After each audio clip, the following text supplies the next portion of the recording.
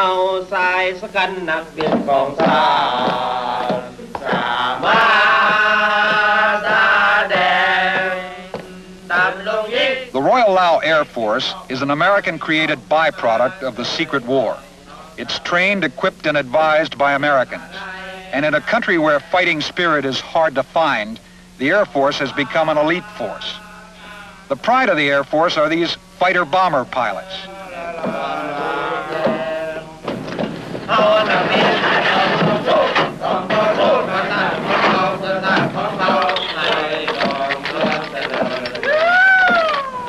Actually, their fighter-bombers are T-28s, originally built as trainers during the Korean War.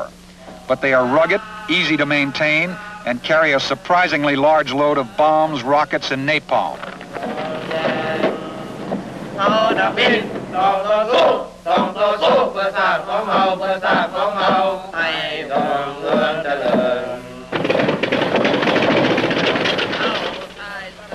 With 40 T-28s, the Lao Air Force flies up to 4,000 missions a month. The pilots quickly become veterans. They are paid about $55 a month, plus a bonus of $1.60 per combat mission. By any standard, their losses have been heavy. The sons of 2 Laotian cabinet ministers are among the pilots who have been killed.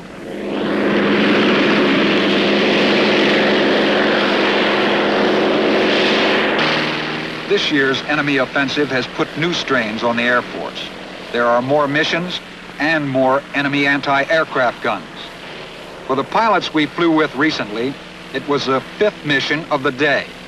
Except for a short lunch break, they had already spent 7 hours in there. Neutral Laos has a more formal war. These young Royal Lao Air Force pilots are part of it. After a day of combat missions, many supplementing American airstrikes on communist supply routes in Laos, they relax a bit. Their pay is $12 a month. There is no flight pay, and their tour of duty is for the duration of a war that has no end in sight.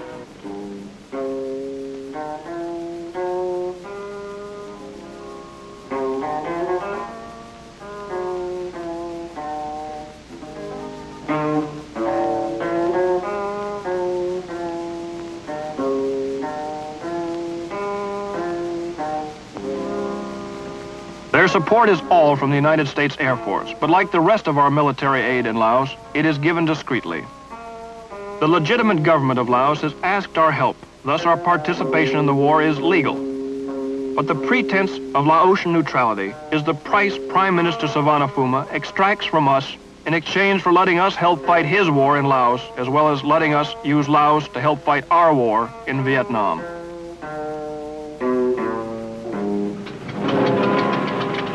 The masquerade of neutrality is based on Savanaphuma's reluctance to be labeled an American puppet, and his hope that genuine neutrality may come to Laos when the armed communists in his country have been forcefully driven out. Whatever may or may not happen in Laos, today and for the last 12 years, it's the same long war.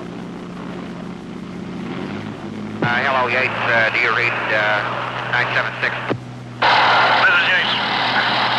The Royal Lao Air Force has 24 of these C-28 fighter bombers in action. When the weather permits, they fly 7 days a week, supporting ground troops and shooting up North Vietnamese supply lines into South Vietnam along the Ho Chi Minh and Sihanouk trails, both of which run through Laos.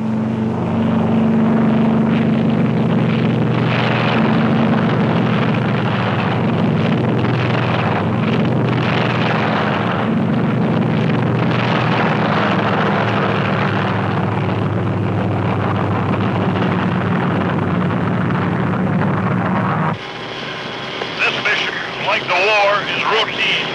We're looking for a target. That's the impersonal way of saying we're looking for someone to kill or something to destroy. Trucks, oil depots, rice stores, bridges, anything useful to the enemy fighting in South Vietnam. We are flying towards the junction of the Ho Chi Minh and Sihanouk Trail in southern Laos. To our front is Cambodia, to our left, Vietnam. We are armed with 750-pound bombs, rockets, napalm, and 50 caliber machine guns. Quite a load for a Korean War Much of the pilot training here is strictly on the job. These pilots range in age from 19 to 34. Many have been flying combat missions like this for 6 years. They go to war every morning as routinely as an American man goes to his office. About 8,000 feet below us is the famous Ho Chi Minh Trail. From here it doesn't look like much, but in fact it's quite an engineering feat to hack a road through these mountainous jungles. It still is one of the principal supply routes of the North Vietnamese into South Vietnam. From here it's a small red ribbon winding down these valleys. The reason we're not flying lower and closer is because of anti-aircraft positions defending the road. If you look closely, you can see where the trail has been bombed. See some bomb craters. The trail has been mostly hand-built, and you can see by the enormous cuts that have been made in the face of these cliffs the tremendous amount of work that's gone on here in 2 years. The reason the foliage on each side of the trail looks brown and dead is because it's been defoliated to make the target clear for the T-28. Right on target, right on target.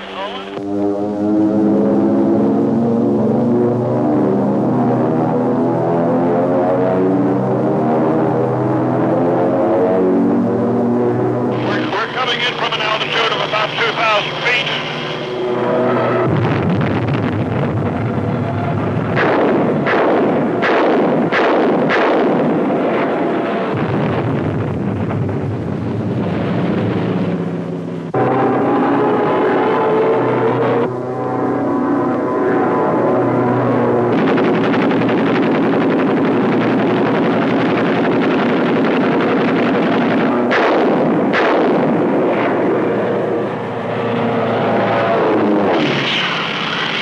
Looks like a cache of arms or some kind of munitions. You can tell by the secondary explosions and all the smoke coming up through the jungles.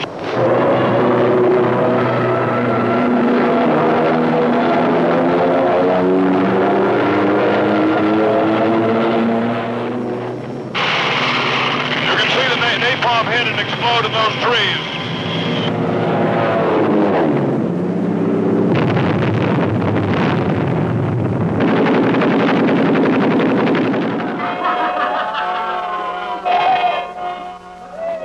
After a day's flying, there is happy hour, often a mixture of American whiskey and Lao dancing.